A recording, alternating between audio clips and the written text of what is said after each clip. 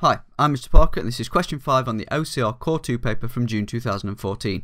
For more questions on this exam paper, click the link here or check in the video description. In question 5 we need to solve the equation 2 to the power of 4x minus 1 equals 3 to the power of 5 minus 2x, giving your answer in the form x equals log base 10 of a over log base 10 of b.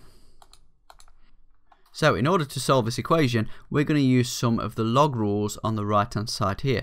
And it says that log x plus log y equals log xy, log x minus log y equals log x over y, and log x to the power y becomes y log x.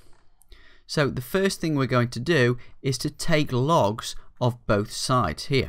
So I'm going to get log of 2 to the power 4x minus 1 equals log 3 to the power 5 minus 2x. Notice that I've used base 10 here because it's base 10 in the answer that we're trying to get. And then I'm going to use the power rule for logs, which says that if I've got x to the power of y inside of a log, I can rewrite that as y log x. So on the left hand side we're going to get 4x minus 1 log 10 of 2.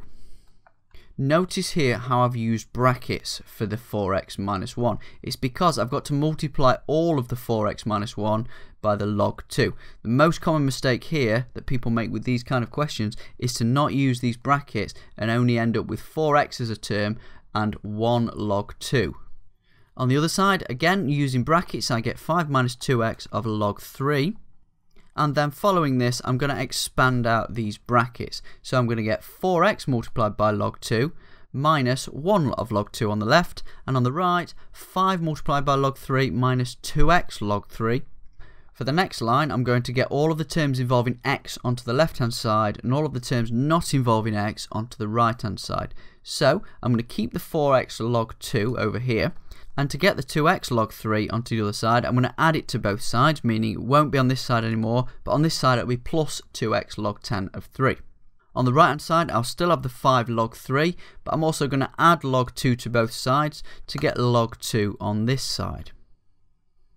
At this stage, I'm unable to combine these two logs into a single log. If it was just log 2 plus log 3, I could make it log 6. But because there's a 2x here and a 4x here, I've got a little bit of difficulty doing that at the moment. So in order to be able to deal with these logs, I'm going to have to remove the coefficients from the front of them first. Before I do that though, I'm just going to factorise the left hand side because there's an x in both terms. So I'm going to bring an x outside of some brackets, which means I'm left with 4 log 2 for the first term and 2 log 3 for the second term. On the right hand side I'm not going to do anything just yet. And then next, so that I'm able to combine these logs, I'm going to bring the coefficient back inside the log. I'm going to use the power law backwards. If we know that y log x is the same as log x to the power y, I can make this first log here log 2 to the power of 4. And that's going to just be 16. So I'll leave my x on the outside. The first log will become log 16. 2 log 3 can be rewritten as log 3 squared, which is log 9. 5 log 3 can be written as log 10 3 to the power 5. 3 to the power 5 is 243.